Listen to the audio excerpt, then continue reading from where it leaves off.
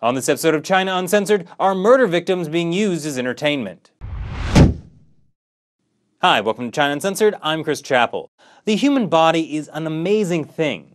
Almost every ancient civilization on Earth believed that in some way or another, the human body was created by the divine, in the image of God, and people have taken the study of the human body very seriously. And more often than not, the human body is related back to heavenly principles. In China, there's the Tai Chi, the yin and yang. The front of the body is sometimes considered yin, while the back of the body is yang. Then it's believed that Tai Chi gave birth to the Ba Gua, or 8 trigrams, and all the joints in your bodies comes in 3, just like the Ba Gua.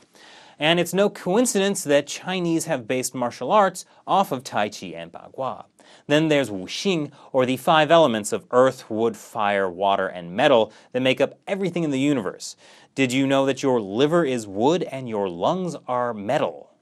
In the West, there's the golden ratio, a ratio of about 1.618 that shows up all over the human body, even your teeth, and can be seen everywhere in nature, from shells to hurricanes to galaxies. And it's inspired Western art and architecture for centuries. So human beings have always been pretty fascinated by the human body. That could explain part of the success of Body Worlds and its derivative, Bodies the Exhibition.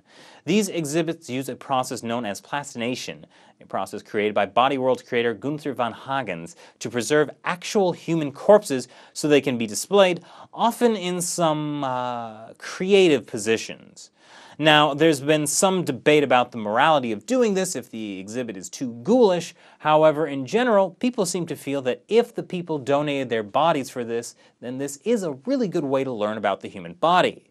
But so, while most moral debates have focused on whether the concept is good or not, there's actually a far more serious, potentially sinister side to these shows that isn't really getting coverage, that the bodies on display might be from murdered victims. That's what a recent article in the Weekly Standard by China author and researcher Ethan Gutman said. Allegations have been around for a while now that both exhibits use bodies of executed prisoners from China. For a comprehensive look at the issue, please check out this episode of China Focus. We know China gets organs from executed prisoners, and there's growing evidence that those executed don't necessarily have to have committed any crimes or have gone through any kind of legal process. Transplant numbers grew quickly after 1999, and now about 10,000 transplants happen in China each year. But even high estimates of executions couldn't account for the organ sources, because things like tissue matching would require a much bigger pool of organs. So where do those extra organs come from? Ethan Gutman, as well as other investigators, have an answer. Practitioners of Falun Gong, a Buddhist revival movement he calls it, people murdered by the Communist Party for persisting in their faith after a nationwide crackdown that began in 1999. And what happens to those bodies after they're killed? Plastinated specimens are surprisingly profitable. Could these bodies serve a dual purpose?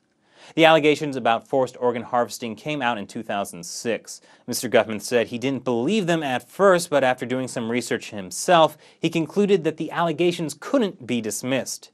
Since I want to focus more on Body Worlds and Bodies the Exhibition right now, if you want to know more about the forced organ harvesting of Falun Gong practitioners, you can watch my 3-part series, China's Secret Holocaust.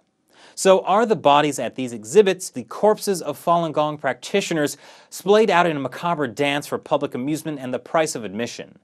Well, we know that creator Gunther van Hagens set up his plastination plant in Dalian City in Liaoning Province with the help of a man named Cui Hongjing, who would later steal the plastination process and begin either selling or licensing bodies to premier exhibitions, owner and operator of rival exhibit Bodies the Exhibition.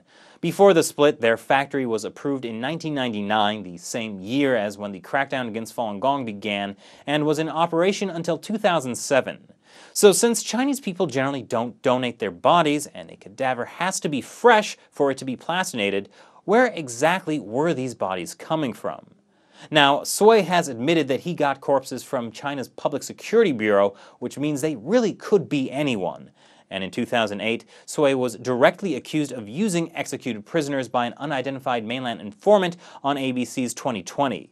Von Hagens has avoided most of these allegations because he closed his Dalian plant the year before and has gone on record tearfully saying he destroyed all his Chinese corpses once their origin became suspect. Now, Gutman isn't so sure about that. In his article, he gives several reasons why he thinks that might not necessarily be the case, but he has come up with a pretty brilliant idea that could end the debate once and for all: DNA testing. According to medical experts he contacted, mitochondrial DNA could still be extracted from the preserved specimens.